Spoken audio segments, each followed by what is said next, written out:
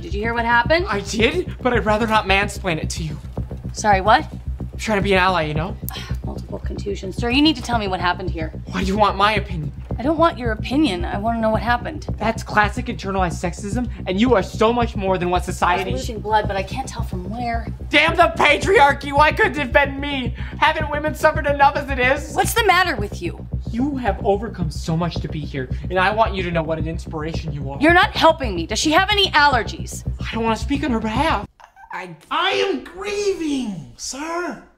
You are on thin ice, buddy old pal. Well, I'd spit fire on that show. No kissing. Nope. See, things like that are what's going to make me not vouch for you in the race war.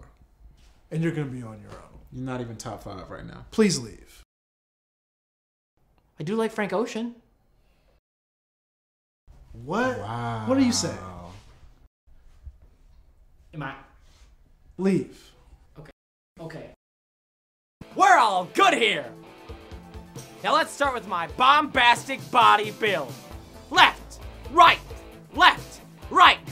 This will engage your core muscles while blocking out the voices of your dead children, sweet little Xander, and in the prime of her life, Catherine in my case, running in your head.